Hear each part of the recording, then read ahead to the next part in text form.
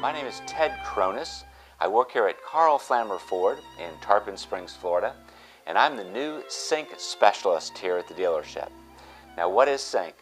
Sync, spelled S-Y-N-C, is a program that Ford came up with in collaboration with Microsoft to provide simply for, and you're going to hear me probably say this a couple of times, that'll allow the drivers to keep their hands on the wheel and their eyes on the road. Let me show you how it all starts.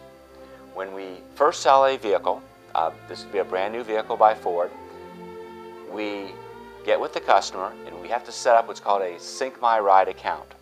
We go to a website that Ford has created for just this occasion, and it's called www.syncmyride.com. What we do is we fill out a form. We ask the customer a couple of questions.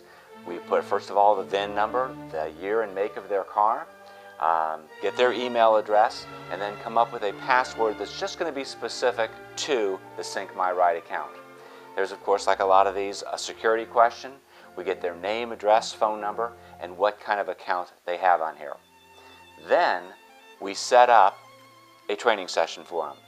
Usually the best way to do this is to give the customer a couple of weeks in their car before they come in for the training session. We do 2 training sessions specific to the type of program that they have in their vehicle. The first training session, which is held the first Saturday of every month, right here at Karl Flammer Ford, is a Sync My Ride, or a basic sync package.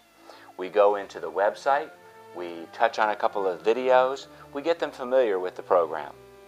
The third Saturday, the second training session, is held on the third Saturday of the month, and that is a program that's called Sync, but it also includes My Ford Touch.